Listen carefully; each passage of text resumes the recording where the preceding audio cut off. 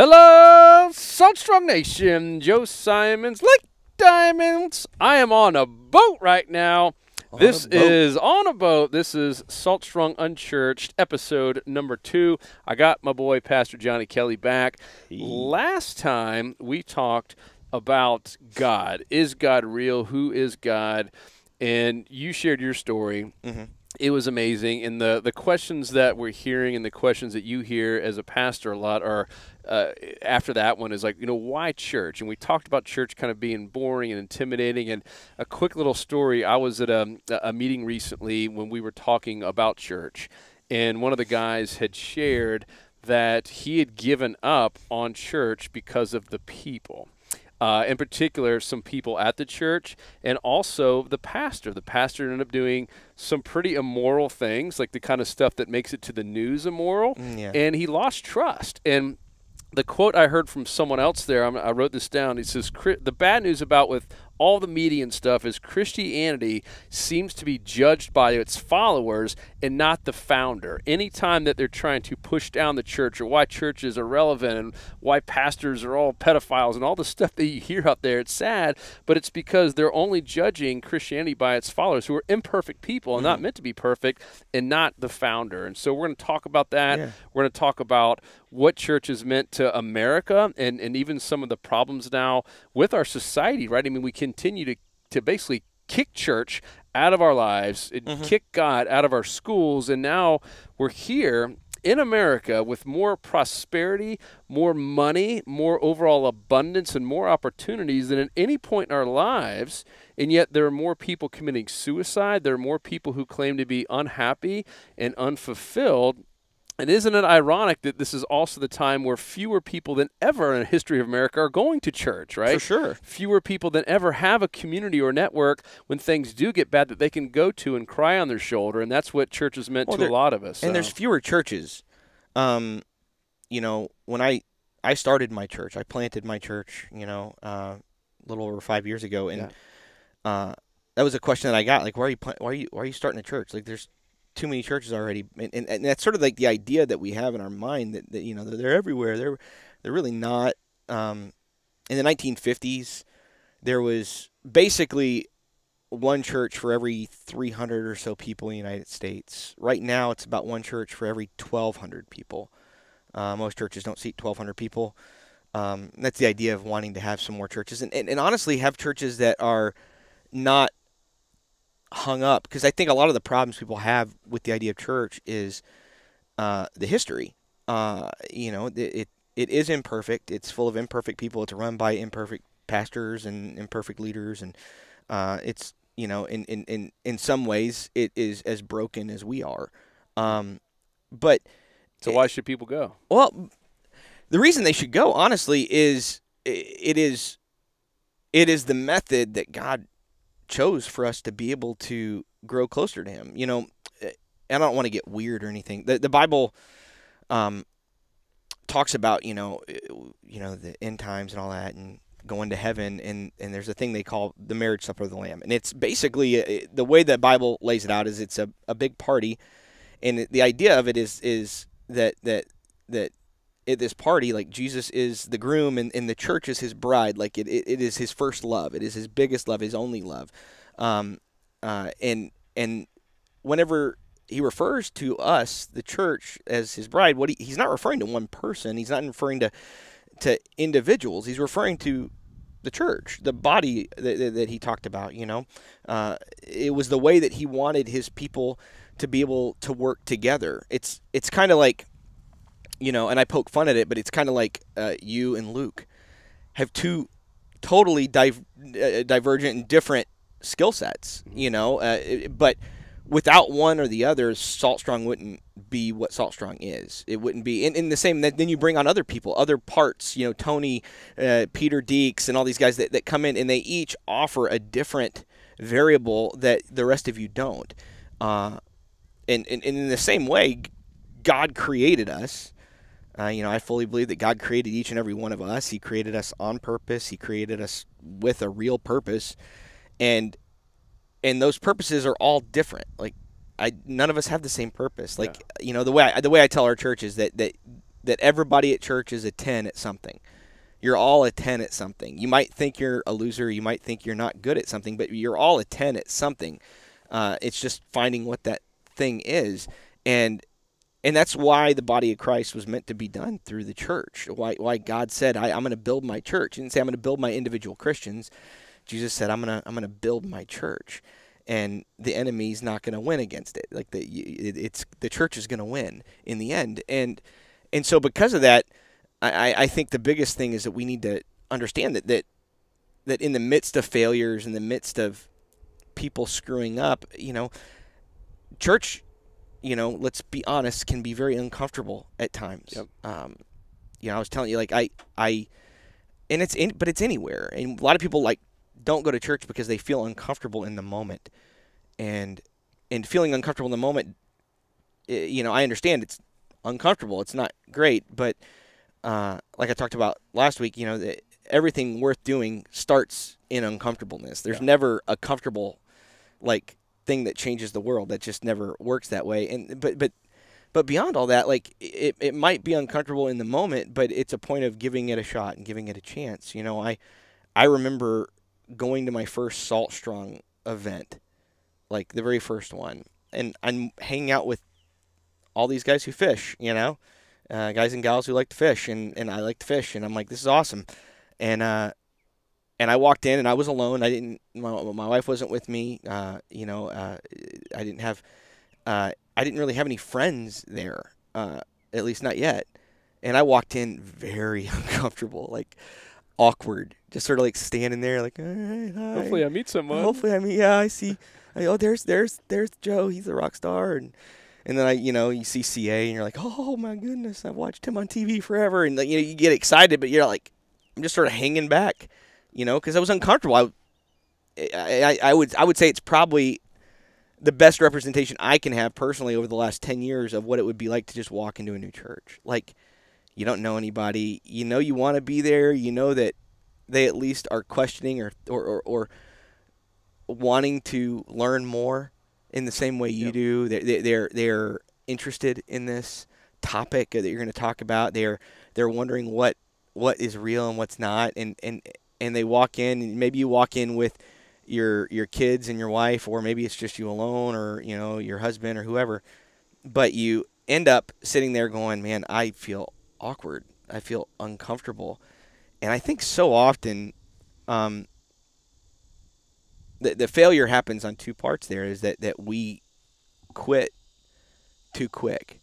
If I would have walked into that Salt Strong event and 20 minutes later been like, yeah, I'm gone, I'm dipping, this sucks, these guys aren't friendly. Yeah, I would have missed out on really good friends. I would have missed out on being friends with you and a bunch of the other insiders that I'm buddies with, Danny and Michael, and you would be guys. On this boat right now. We're on our Freedom Boat Club here in Winter Haven. This thing is sweet too. The Bimini top's powered. You hit a button and it goes up. Man, you're highfalutin in Winter Haven. That's the beauty about Freedom Boat Club. Everything is brand spanking new. Nice, I like it.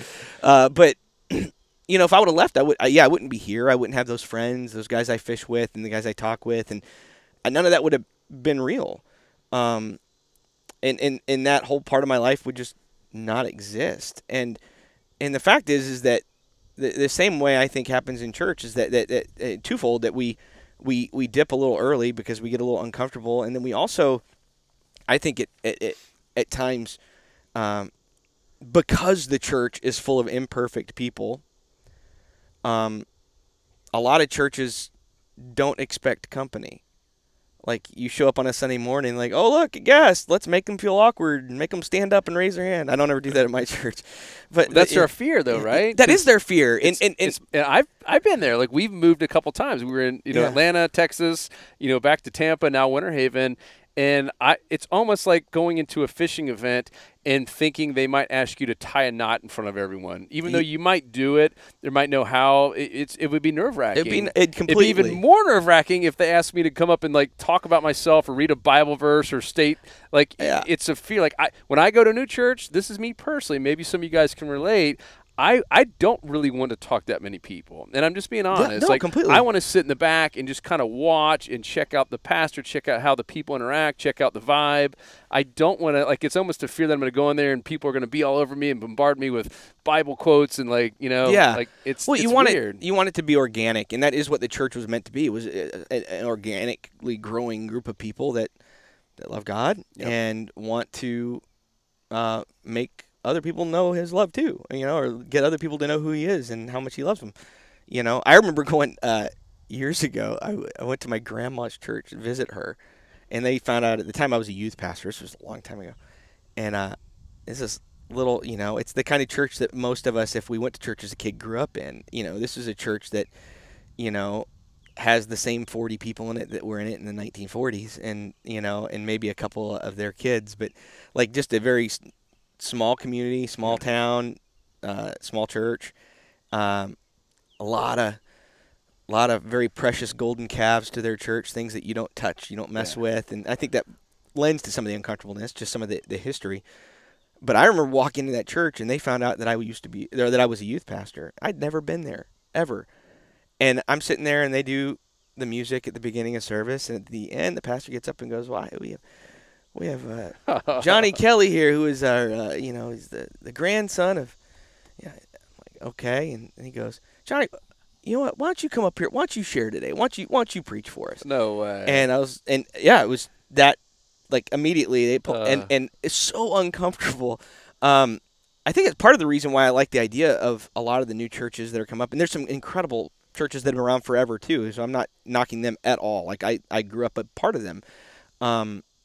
But a lot of the new churches, the cool thing is that you get to walk into a place that has a clean slate. There aren't those, idols or golden calves, the things like, you don't touch the coffee. That's Miss June's job, and she handles that. You don't do.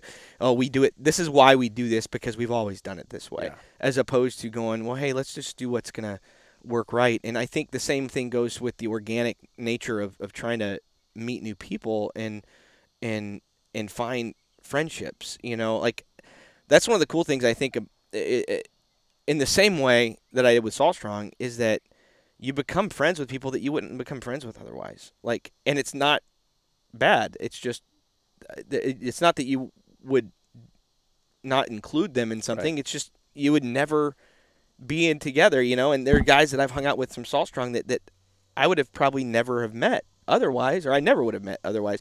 Guys that I probably, I may have hung out with, but I love hanging out with them. I love fishing with them and spending time with them and talking with them. I love it. It's a blast. But it's something that happens when we let ourselves sort of go, you know what, it's going to be a little uncomfortable, and it just is, in the same way that it is in any aspect of something new. It's just a point of whether or not it's important. Yep. And the Bible really does say that it is, that you're not supposed, the Bible says you're not supposed to forsake. You're not supposed to forget about being a part of the body, being a part of the church, And the reason why is what I talked about earlier, that everybody has they're a 10 at something. In my church, there are things that I'm really good at. I'm good at communicating on stage. I'm good at some of those different things, but I have people that are really good that are on my leadership team that are really incredible with kids, and they work so great with kids and love on kids in a way that I never could. We have people on our worship team that lead the songs that do stuff that I could never do. Mm-hmm. And in the same way, there are personalities and people in our church that they do things that I could and would never do. They'll come up to me and say, "Hey, this happened this week, and I did this." Somebody is they're moving, and their kids were supposed to help them move, and their kids just didn't show up, and so I called about 5 of my buddies, and we showed up and we moved them. And I'm like, "Wow, I didn't even know about it until 2 days later." Why? Because they understood something. They understood that being a part of that community and that it makes us all stronger, even in the midst of, at times it might be awkward or uncomfortable. The fact is that it's having enough grace for people the same way that you want them to have grace for you. That there always going to be broken people at church. There just always are. There's always going to be people that aren't good. There's going to be people that are bad. Ones that are just not good people. But most of them aren't bad. They're just sinners. They're broken. They're like me, like you. They're just like us. They're normal people that make mistakes. And I know for me, when I make a mistake, I want grace. I want people to look at me and go, okay, we understand. Yep. Like, you messed up here. You screwed up here. But we understand. I want that for me. But we have a hard time giving that to other people, especially when it comes to the church. Because, well, they're part of the church. They're supposed to be perfect. And that's completely inaccurate. Like, if you're perfect, I don't want you at my church. Right. Like, you're gonna mess up our flow. Like, we're a bunch of messed up, broken people, man. And the whole point is really I'm hearing the word like friendships and community and people who have the same goal, which is to become a better version of themselves, right? To become that tin that God has made all of us. It's never to become perfect. It's to become a better version of everything God equipped us with, right? Exactly. Yeah. You want to be the best version of who you can be, and I think we all want to do that. I mean, in every aspect of our life. I mean, heck, that's why I'm a part of Salt Strong. I want to be the best fisherman I can be, and so what do? I join a group of people that have knowledge in areas that I don't. Yep. And do we all think alike? Do we all operate the same way? No, we're all different, but in the end, like, I become better from being a part of their lives and them being a part of mine. And in the same way, the church does the same thing. The people are better at different things, and they help you.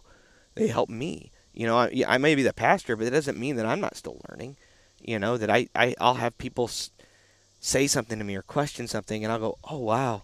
I as a pastor, I preached on something almost different than that, but you just really moved my heart in a way that I didn't understand. You changed I wouldn't say changed my mind, but you helped me gain an understanding I didn't understand before. And I've watched over the last even 10 years that things that I believed have morphed, and they've grown. They've become more mature. It doesn't mean that I was right or wrong then or now. It just means that it's a learning process. Yep. And it isn't about being perfect. It's about having the one that is perfect in our lives, having God in our lives and being able to share him with other people. I mean, he loves people, and he loves them not when they're perfect. It is not a get your life better and then come to church scenario. Like, that's the worst. That's the dumbest thing you could ever do. And if you do that, I'm not calling you dumb, just what you did, dumb. Just joking with you. What it is it is not the smart thing to do, because the idea of the church is not meant to be a museum. It's a hospital. It's a doctor's office. It's a place where you go when you're broken and you find a way to get better, to grow and learn more, to become a better, for me, I become a better father, become a better husband, a better leader in the community, somebody who understands that church is not about church. Church is about the world. Church should not be unto itself. It shouldn't be this, and I think, especially in the 80s, that was a very, especially if you're in the, the charismatic or the evangelical style churches and stuff like that, there was a lot of movement towards, sort of all inclusive, and they made Christian versions of everything. There was, you go to the bookstore, you go to the Christian bookstore, right? Radio, you listen to Christian radio. Fast food, you get Christian chicken at Chick-fil-A, and but you have all these Christian sort of versions, Christian schools and everything like that. And I'm not saying none of those things are wrong, like, they're not bad, they're not wrong. But as a Christian and as a church, we should be existing for the world around us. An analogy that I've used before is the Bible says a couple of different places in different ways, but it basically says that you're supposed to be in the world and not of the world. What that means is, that you're supposed to be out in the world. You're supposed to be a part of things. That the church is supposed to be a part of things, not just you individually, but the church is supposed to be a part of the world. We're not supposed to be like them. We are supposed to be following Jesus and following God and trying to move people towards God that way. But that it is our job to be a part of this world. And the analogy I always use is this, is that so often, and I think it leads a lot of people away from church, is that we've experienced one of two things. We ourselves or people around us at church have either been so, instead of being in the world, not of the world, they've been so far above it that they're like looking down their noses at it. That it's like, it would be like out on the water out here. If you were flying a plane overhead and looking down on the world that is this beautiful lake out here, I can look up and see it, but it's not affecting me. It's not making any change here on the earth right now. It's just going overhead. It's just making noise. I mean, that's all it's doing. It's making noise. And I think a lot of times we have been a part of churches that have people that are so far above the world that they look down their noses at it. And they look like, well, the people in the world are evil and they're dirty and they're gross. And that's not what God wants us to think, because that's not what he thinks. He loves everybody.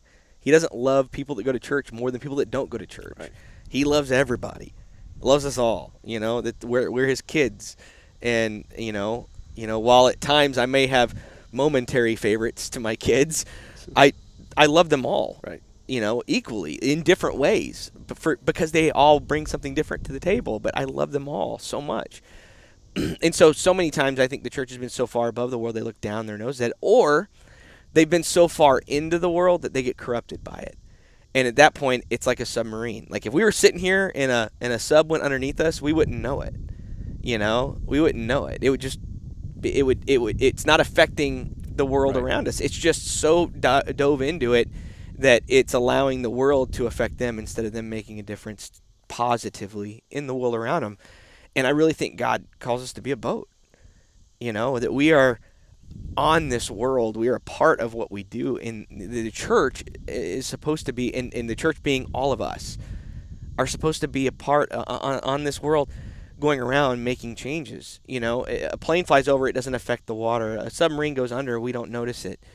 But this boat goes across the lake. I just watched a boat go across the lake, and I can. They're way over there now, but I can see all the way back over here behind us. I can see where they went. I can see the wake's coming towards us right now. I can see it coming. I can see the line of where they went. That they made a change. They stirred up, algae and moss and stuff. That they left a path where they were making a difference in the community around them.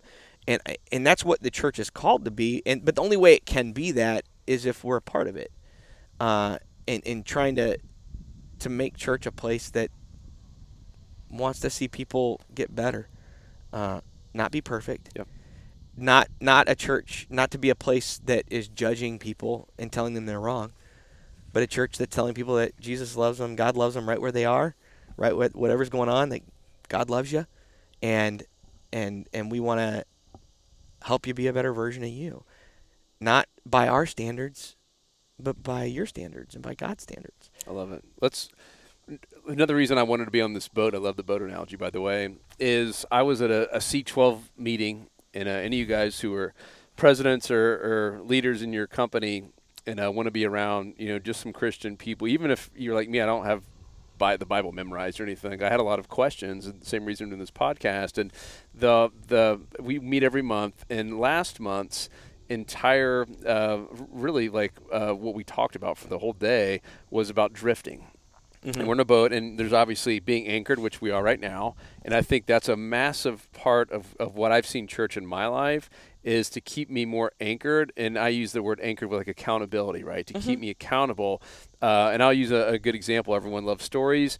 Earlier in my life, I was really into college football. I'm not as much anymore. We, cut the cord, and I don't care as much anymore because I've got more important things in my life. But I was into college football, and I love drinking, and I love doing day drinking with my college buddies, especially when we all got together and we hadn't seen each other, and we'd get pretty drunk. And next thing you know, it's like getting late, and I wasn't staying up till 2 in the morning like I did in college, but I was staying up too late, and I would sleep in. And it's easy just to say, oh, yeah, I don't really have married and my kids. I'll just, screw it. I'll skip church. And to me, that's just like skipping out on gym. And once you do it 2 or 3 weekends in a row, like, oh, you know what? I'm just going to skip the whole season, the whole fall. I'm kind of going to give it up to college football, a little bit selfish. And all of a sudden now I've drifted. I've drifted away from church.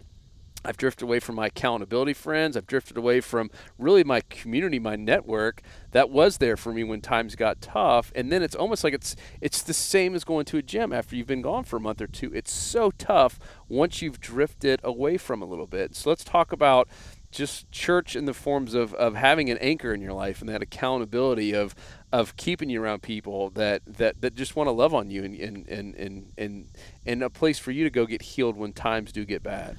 And that is like one of the truest statements in the world. It's a great analogy with the anchor, because it is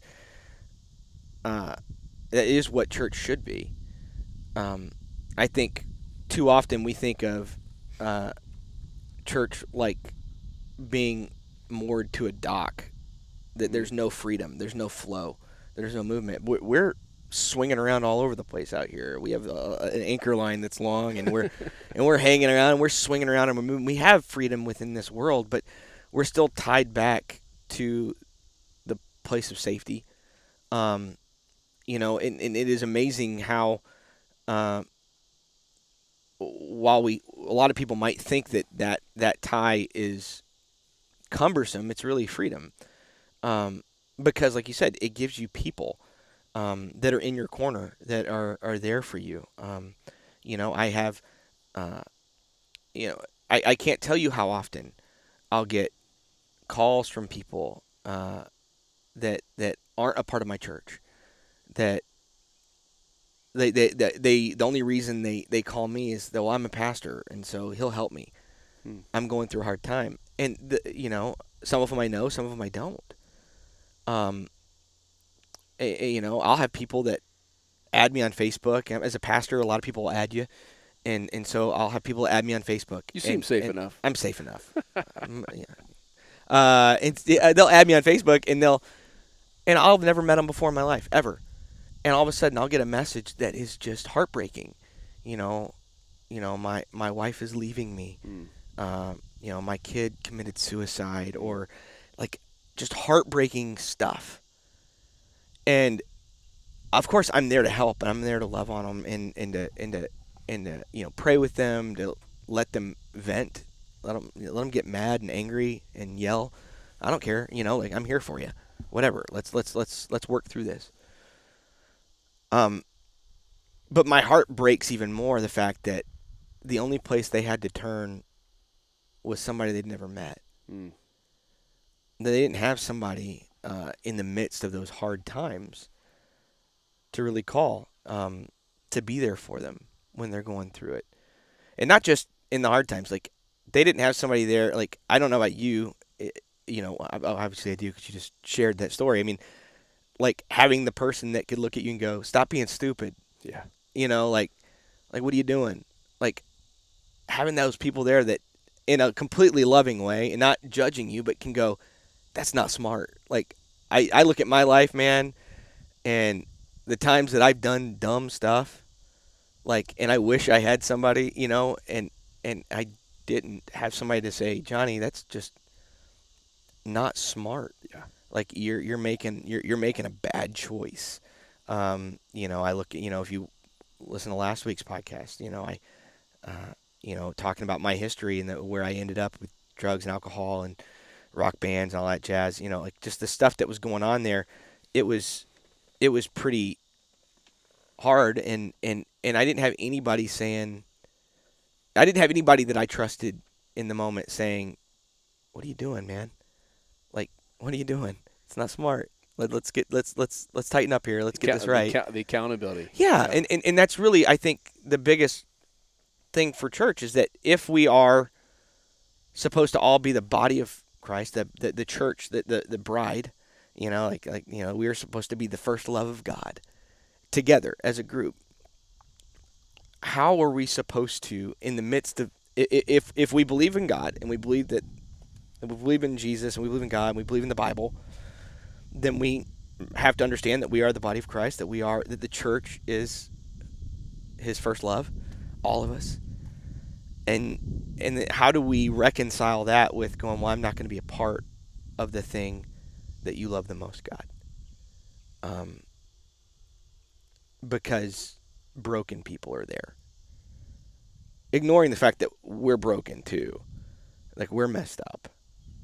But beyond that, like, it would be like, would you ever want to be friends with somebody that said, Joe, man, I love you. You're great. I can't stand your wife. She's, you're great. You're cool. And I want to be a part of your life, man. I want to hang out with you and go fishing, but I don't ever want to hear about your wife at all. Like, I don't want anything. I don't want to know anything. I don't want, nothing to do with her. You wouldn't be friends with her, right? No, with that tough. person. Like, I'd be like, oh, great. See ya. Like, my wife is my wife. I love her with all my heart. Like, yeah, sorry, dude. Like, I'm not asking you to hang out with her all the time, but I'm not going to hang out with you if that's your viewpoint on my wife. Yeah. Because that's my first love. It just is. And in the same way, God's going, don't attack. It's amazing how many people who call themselves Christians, but they attack the wounded of the church. They attack the broken and the people that are hurting, even almost completely just ignoring or forgetting the fact that we all were broken or messed up or hurting at some point, probably recently. Yeah. And so finding that group of people that are just there for you, and not all churches are created equal. I mean, I think we both know that. I think anybody who's gone to churches know that, that all churches aren't created equal. Not all churches are like what I'm talking about. And it stinks because a lot of times it turns people off to really good churches. It's my call would be like, it doesn't need to be the most comfortable church to walk into. Like I said before, like, uncomfortableness is a part of this thing. You're doing something that's out of the norm for the world. The world says that if it's not comfortable, don't even think about doing it. You are taking a sort of a step out of faith to say, I'm going to go give it a shot. So don't let that stop you from going back. But if you go to a place that's obviously broken and it's not doing what I'm talking about, which what I'm talking about isn't about my church. It's about the way God said the church was supposed to be. And so if the church... And what is that? Because I think that's confusion, right? I think a lot of people think that the church has to be the steeple. It's what we saw a lot in the 70s and 80s, and the church is really just, it's more about the people, right? Like, it's completely about the people. Your biblical community doesn't have to be in a big church. Well, my church. Yeah. I started my church. We meet at the YMCA in Lakeland. We meet in a gym. We have to spray stuff around sometimes because it smells sweaty. Not really, but we meet in the gym. We're about to move into a permanent, semi-permanent location building right down the road, but right in front of the Lakeland Mall, and it's an old doctor's office, and we're renovating it to make it big enough and the space work for a church. I don't care where you meet. It has nothing to do with the building. And honestly, I don't think it has anything to do with rituals either. It doesn't have to do with we do this and then this and then this. It's not what it is. Completely the people. Now, do we have rituals? Do we have sort of services and we do songs and then we do the speaking? And churches do that, and that's every church is, or most every church is going to have some sort of version of that. You have big group of people together and you're trying to get, you have things that you're trying to do, and so you have sort of an order. I mean, if you have a meeting for Salt Strong, you have an order of your meeting, like what you're going to do. But it's understanding that that's not the part. When it comes to the church that I'm talking about, you guys need to hear me. It is not, those things are not the church. Those things are not important. Those things are just merely a tool to get you to what's important, which is a group of people that are on the journey. to learn more about God and let other people know more about Him. I mean, that is the church, and that's what it should be. And I would encourage you to find that, because you will find, if you find that, and trust me, they're not like few and far between. There are tons and tons and tons of great churches. They might have different music than you like, or they might believe something a little differently than you want to believe, and that's fine. If you need to find one that fits you a little bit better, I totally understand that. But there are tons and tons of churches. You can email me. And tell me where you live. I'll help you find one. Joe will do the same thing. We'll help you. But the fact is that finding that community of people, that's what's important. Yep. The people that understand that we're broken, understand that God loves us in the midst of the fact that we're broken. He doesn't wait to love us till we're better. He wants to love us while we're messed up so that He can help make us better. And in the same way, you find a church full of those kind of people, that kind of community, you're going to find a place that is going to love you in the midst of your pain and your struggles, the things that you do wrong, the things that you do right. They're going to be, those people that are just there for you. Just a few months ago, my wife had, we had our, it was longer than I thought, about 10 months ago, we had a baby. Time flies. Yeah, his name's Texas, and he's not little, because everything's big in Texas. This kid's 10 months old, and we just moved him up to 24-month pajamas. He's huge. His name is Texas, and about a month later, Sarah had to have a little surgery. And it wasn't a big surgery; it was outpatient, like a little, in like one of those surgery centers things where you go in and you leave 3 hours later, like no big deal. And everything went fine. We left, and then that night she started not feeling good, and we were getting ready. It was a Saturday night. We went home Friday after the surgery. Saturday, she woke up not feeling really good. Saturday afternoon, I went to go set up our church, getting ready for Sunday morning, and she called me and says, "I need you to come home." And I came home, and she had spiked about 104 or 105 degree fever, and rushed her to the hospital. And she had sepsis. She had blood poisoning, and it was just a really weird, abnormal thing.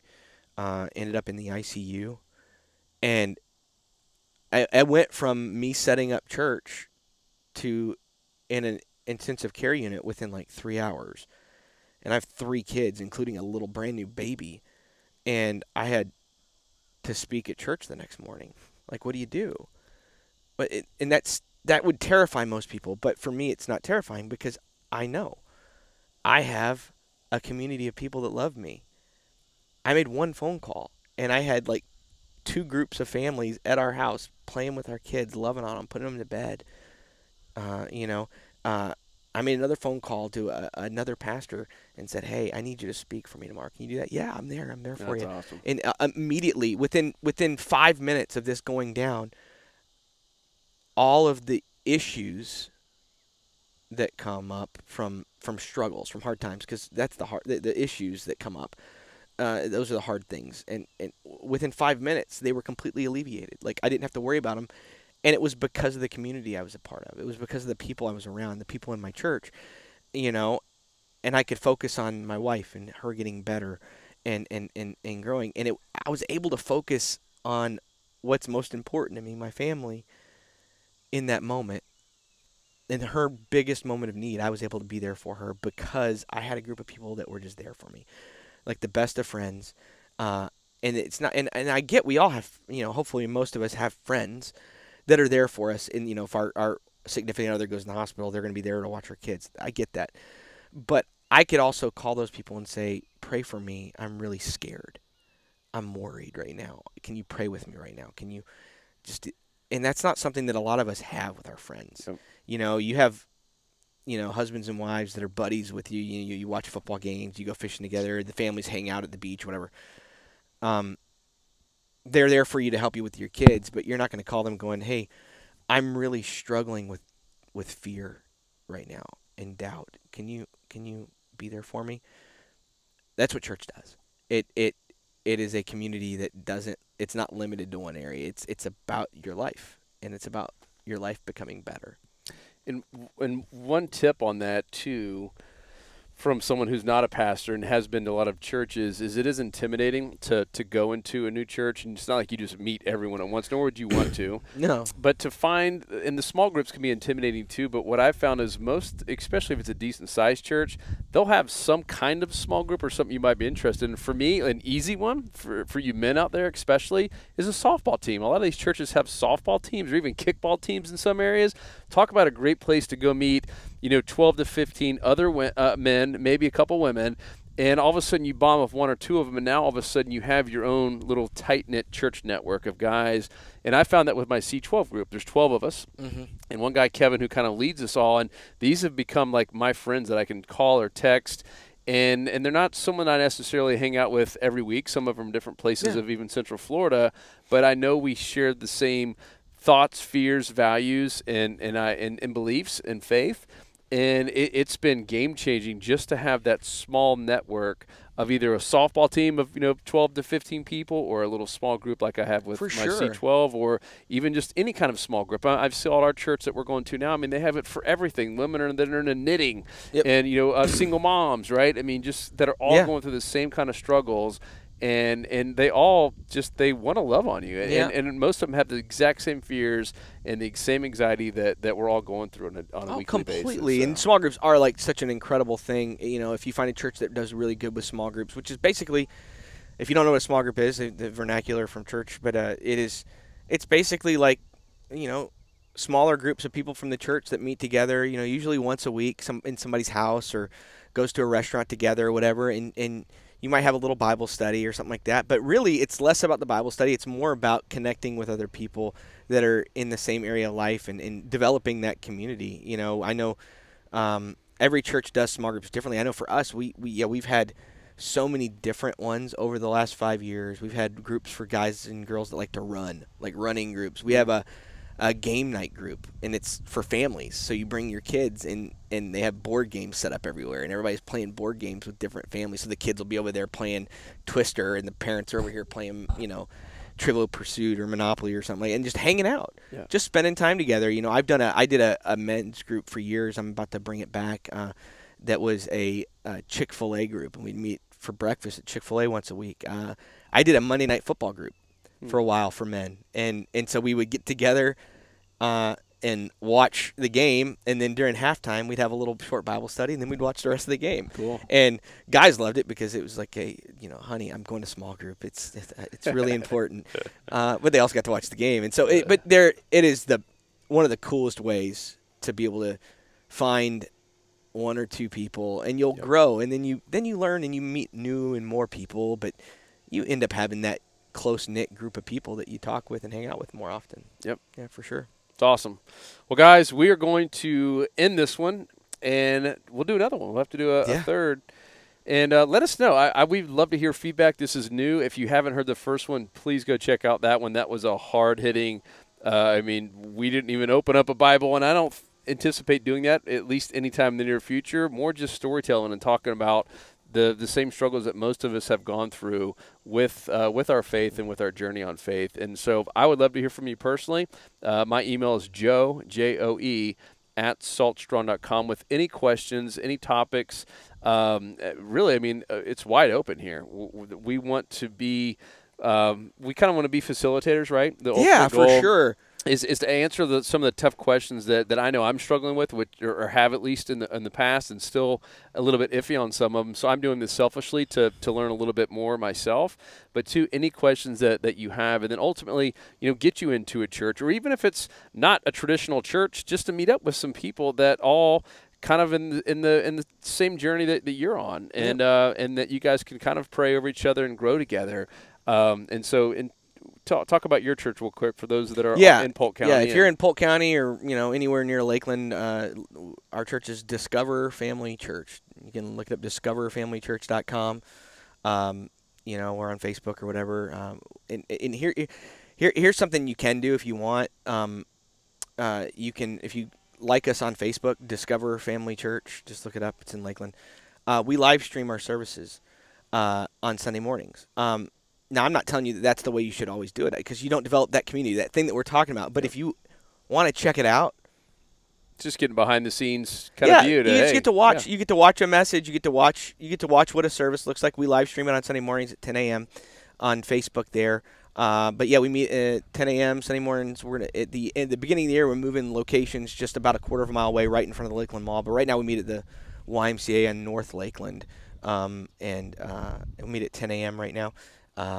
And so we'd love to have you anytime. Or if you do want help find another church or anything like that, you can email me too. My email's on the website, johnny@discoverfamilychurch.com. Cool. Guys, thank you so much. That's a wrap for this Salt Strong Unchurched episode number 2. We'll be back with number 3, and please do let us know. And obviously, we are not a normal church. We're not asking for tithes or anything like that.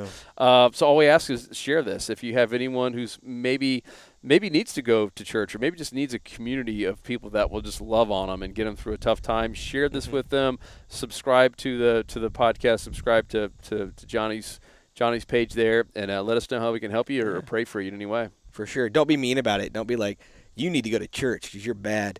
Don't do that. But there are plenty. Yeah, you have share. People. I happen to hear this. I thought you might like it. I happen to hear this. You evil person. No, we'd love to have you share this and let people know about it, man. We love doing this, and so thanks for being a part of it. Cool. We're gonna go boat around for a little bit. I'm gonna go catch me a bass. Oh, a lunker. A big lunker. All right, guys. We out. Peace. Peace.